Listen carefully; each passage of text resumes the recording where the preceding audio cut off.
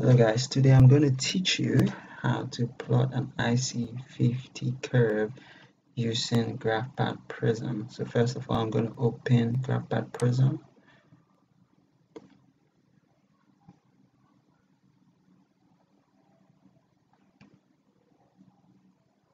Yes, so this is what Graphpad Prism looks like when you open it the first time. Now what we're going to plot is an XY plot, and if you run your assay in triplicate values, that is, you have 3 replicates for each concentration, you want to set this to 3 and hit create. Now, so Graphpad Prism gives you a data sheet that looks like this. This is where you have your x-axis values, you have your y values here. So we want to put our y values in here. What these other columns are for is when you want to plot multiple curves on the same graph. But since we want to plot only one curve, then we're just going to stick to this column. So I'm just going to paste my data from Excel. So that's the data. So here we have the concentrations, and these are absorbance values. Okay. Now here, this here at concentration 0 represents your control, which is your parasites without treatment of the drug. So which is your control. So the first thing we want to do now is to log transform the x values. So to do that, hit Analyze, Transform, and hit OK. Now you want to check the box that says Transform x values using. You want to make sure you select x equals log x. Hit OK. So now here you have the log transform x values, but here you can notice that the value here is missing, okay, which also means the value is also missing here. Now to solve that, you probably want to change this value to 1. Now the problem is because the logarithm to the base 10 of 0 does not exist. So when you log transform, the value disappears. To solve this problem, we want to change it to 1 so that the logarithm to the base 10 of 1 becomes 0, and then it shows up here. So you can see that on the graph here. Okay, so we solved that. Now the next thing we want to do is normalize our y values to a percentage scale. Okay, so what we are going to do is set our lowest values here as 0% and our highest values as 100%, and the rest are just going to fall between that.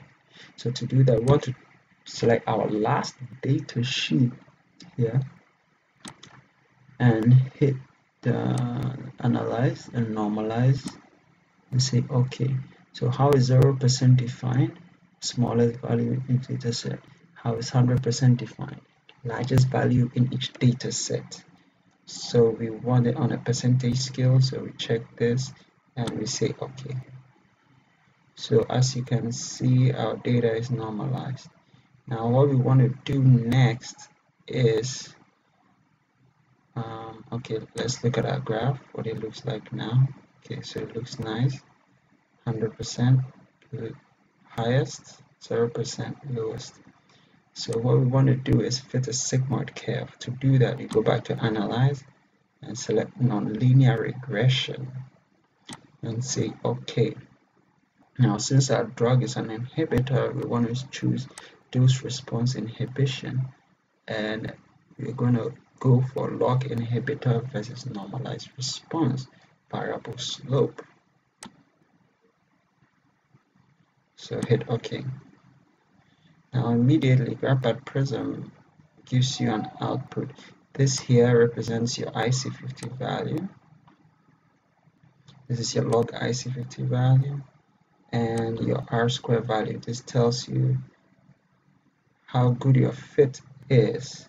Ideally, you want the R-square value to be as close to 1 as possible. Since this is pretty close, we can infer that our fit was good. So next, let's take a look at our graph. It looks something like this. So this looks nice, very beautiful. And now we want to specify what our error bars actually stand for. To do that, click this option and we're going to select mean and error and select standard error of the mean and say OK. Sure. So next you can label your axis. We're going to say log, let's say chloroquine, which is a drug which was used in this experiment. Here we can label it as normalized response or normalized absorbance percentage, or it could be whatever you choose, but this is what I like to use. I like to remove this. Okay. Now, as you can notice, we have a lot of excess axis here. We want to get rid of that so our graph spreads out nicely. To do that, you want to select one of the axes, double click. Now you want to check this box that says automatically determine the range interval. So on checking this allows us to modify the scale of the axis. So we want to cut this off the y-axis somewhere here. We want to set this to like -10 and our maximum to like 110. Want to do similar for x-axis. We want to cut off at this point. We're going to check the box and say it's 3.2 and hit OK. So this removes the excess axis and we get our points spread out nicely. Okay. Now the next thing we want to do is display our IC50 values.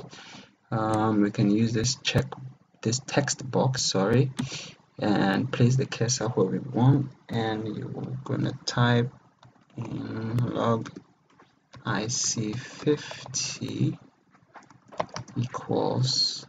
You're gonna change this to subscript. Okay, Graphpad Prism has this cool feature. You can right click and say insert info or analysis constant. Allows you to go pick your analysis values here. Okay, so log IC50 and hit OK, and the value shows up. So the unit of this should be microMolar. So you can go here to get your Greek symbol mu and put our M, good, like that.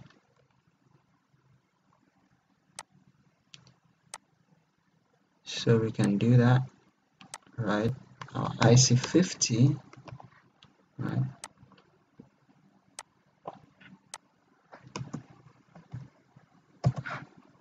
We need to deactivate this first. Like we did earlier, right click, insert info or analysis constant, best fit values, and select IC50. Now the advantage of doing this is that if you should go back to your data table and make any changes, it updates automatically, so it saves you a lot of work. So IC50 snap, and let's say I like to show my R-square value. Okay,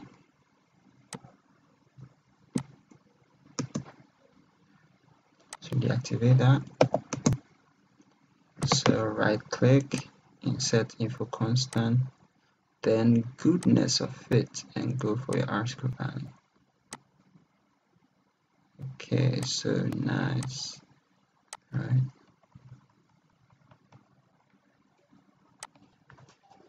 Okay, so this is our graph, and it's looking pretty good. Yeah, so I hope you've learned something and that this is going to help you with your data analysis. Thank you.